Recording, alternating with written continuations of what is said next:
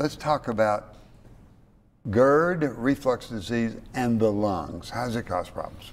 So several different ways. We think number one is just that micro aspiration that can occur at any time. Micro aspiration. What does the aspiration mean? So small amounts of of fluid that's coming up through the esophagus and then coming into the airway, possibly going down through the vocal cords. So you could breathe it and it could go. You could aspirate it. Yep, and go into your airways. Absolutely. And if that acid goes in the airway, it's not supposed to be there. What happens? Irritation, big time irritation. Enough where you get just bronchitis, or you get pneumonia where you're sick, big time. Could be both. So it could be both.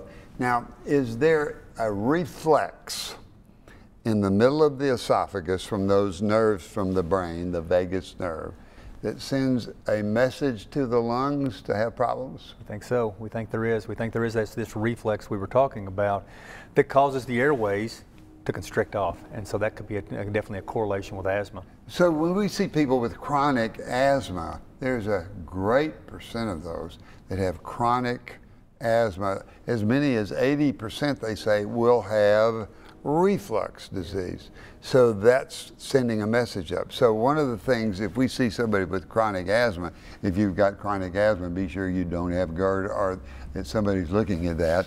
So we want to be sure that that GERD is not aggravating the asthma, because sometimes can we treat that? Can we treat that reflux, that problem with reflux? So definitely if you have normal symptoms of reflux, heartburn, you're regurgitating, things are coming back up on me.